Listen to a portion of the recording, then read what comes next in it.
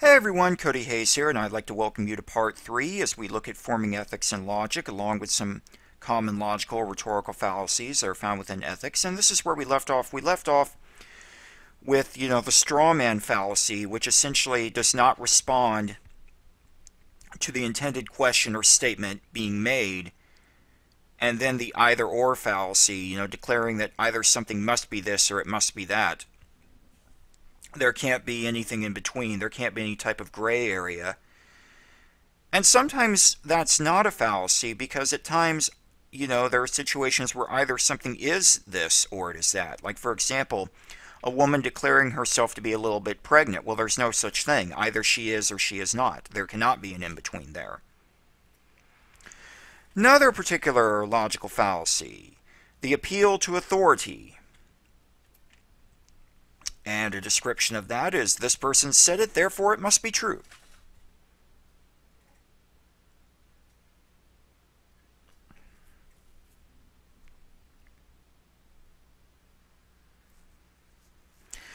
I myself was accused of making this particular fallacy. In a video that I made for my Introduction to the New Testament course, where I discussed the historical Jesus, I had somebody respond back to that video who was not a student in the class, but somebody from Holland.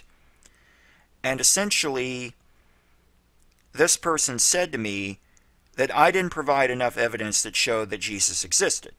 And of course, I'm thinking, well, yeah, actually I did. I provided this. And then I said, well, what kind of evidence do you want?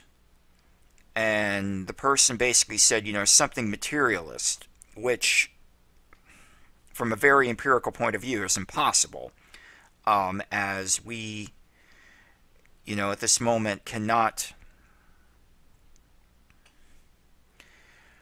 recreate or represent the past in a very literal form. We can only reconstruct it. But at some point in this conversation, I said to said person, I have a master's degree in religious studies. What kind of degree do you have?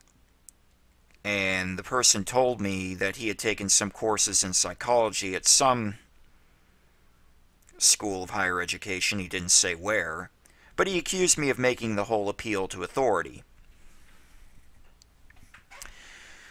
Well, here's the thing with that. It's not that if I say something that automatically makes it true, but when an individual has a certain degree in a particular field, that means that his or her point of view is going to carry more weight than a person that does not have said degree in said field. That's one of the reasons why lawyers,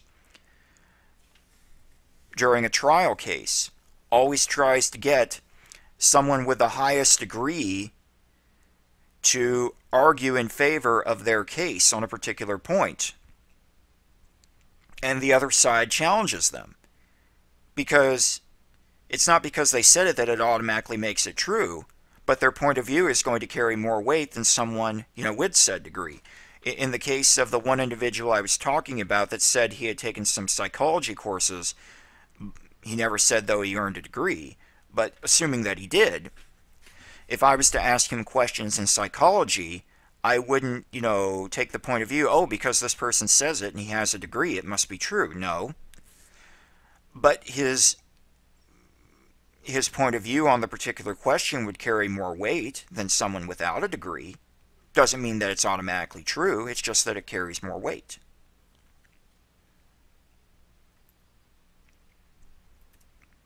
Begging the question.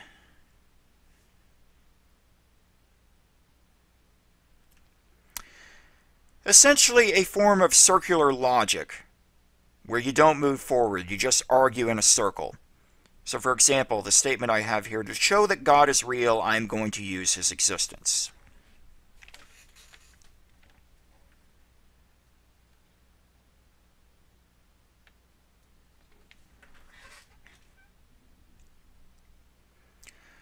Where I think a lot of begging the question particularly comes from Rene Descartes. Rene Descartes is considered the father of modern Western philosophy, but he is also known slash accused of using what is called the Descartesian circle, and it's referenced to the idea of begging the question that essentially a major point of his argument is that he is doing nothing more but arguing in circles.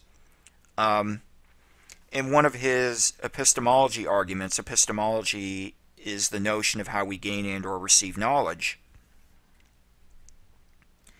Descartes makes the conclusion how we view the world properly if God exists and if he is not a deceiver.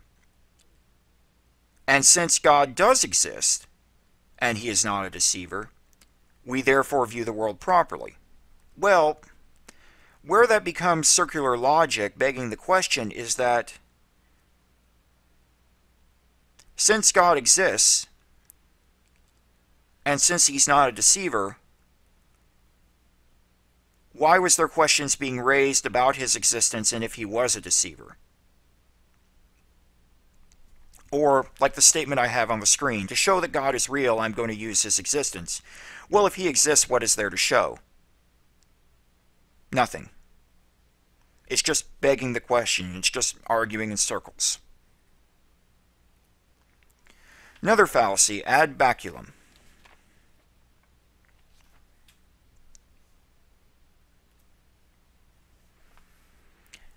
A form of terrorism or using threats or force to accomplish a goal. And let me have a quick sip of water and I'll give a little better example perhaps of ad baculum.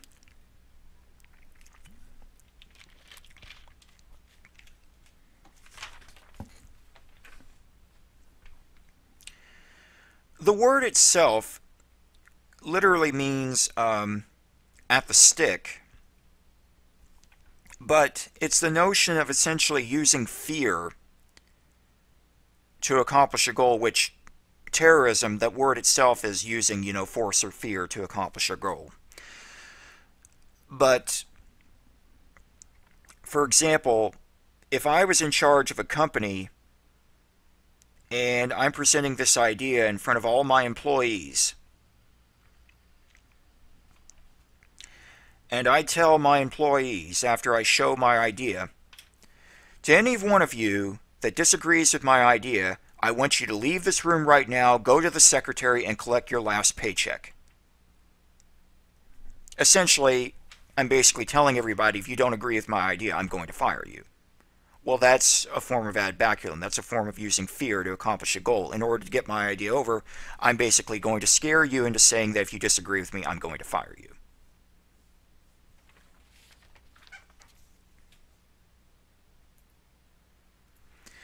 Another one, ad misericordiam.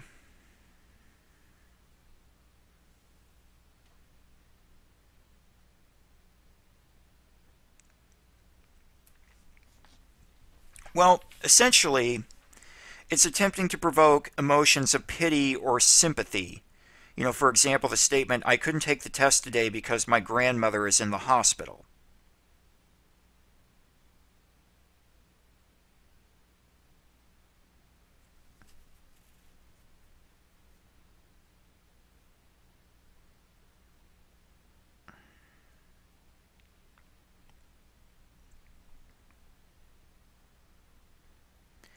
Now, the thing with, ad misericordiam, and I think the, example that I gave, kind of explains it pretty well, attempting to provoke emotions of pity or sympathy.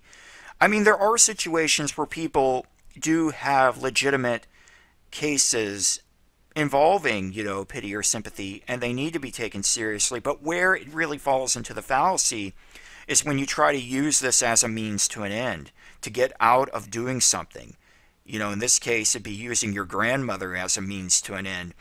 And where that can become a problem is that if it's ever shown that you used your grandmother as a means to an end, you might not get the trust of others.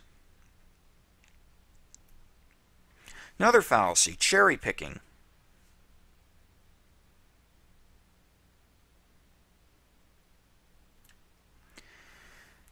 Essentially, observing or citing what is good and ignoring what is bad.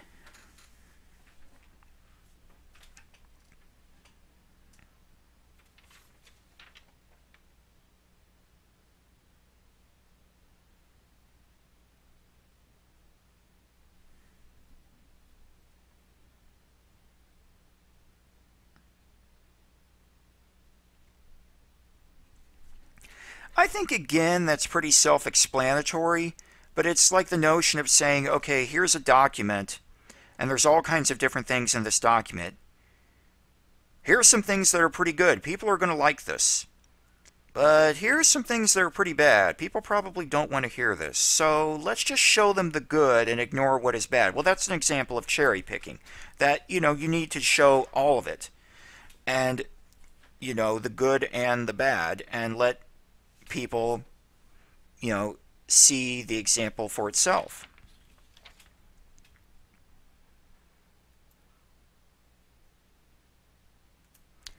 One final particular fallacy, the argument from special pleading.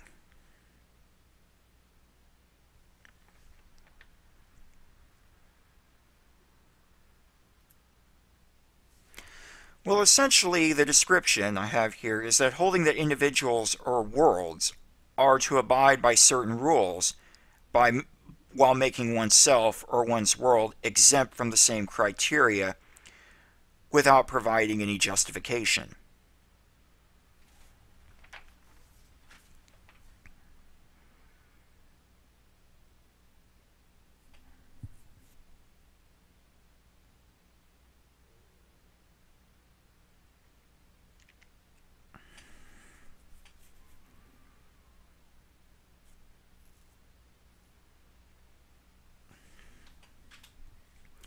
Now, the thing with the argument for special pleading is that there are certain things that happen that any individual would refer to as extraordinary and would perhaps go against, the rules or how the world is supposed to work. But the problem really is when these particular situations come up all the time and no justification is given. And that's when individuals, start to wonder, wait a minute, this is how it's, the world functions. I can understand an extraordinary case happening here, and maybe perhaps no justification is given. It's a one-time thing. But now, you've got another one here and another one here, another one here. No, no, that's going into the argument from special pleading. That type of thing. Well, that's essentially all that we have for this lecture. So, if you do have any questions, please feel free to send me a message in the Q&A forum or send me an email. Till then, take care.